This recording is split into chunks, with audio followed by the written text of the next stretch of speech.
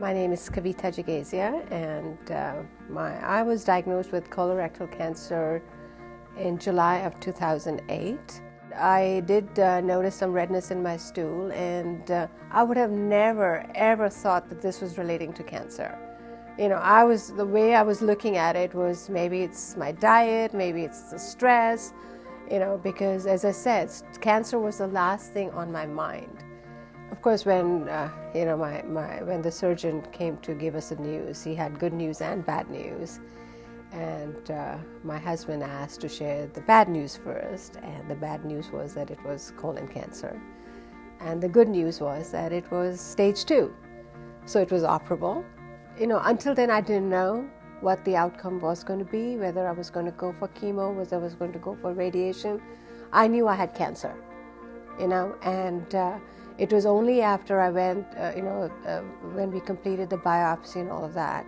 But until all of that, until I found out that I didn't have to go for chemo, but that time period was hell, because I didn't know how long I would be off work, how my health would be impacted.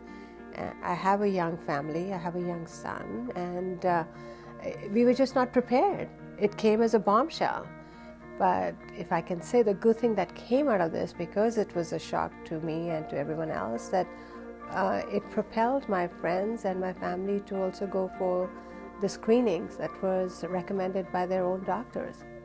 There is a simple home test. I was not aware of it at the time I was diagnosed.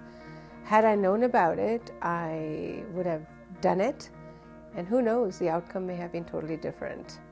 The most important message that I would like to share with everyone is just do the test. I know it sounds yucky. It's a simple test, but do it, because it can save lives. So the last 2 years have been a learning experience. I've learned to deal with it, and I've made some changes as well in my thinking and in my lifestyle. And besides the regular, visits to the doctor, which, will continue, but today I'm healthy, I'm back to work and living a good life.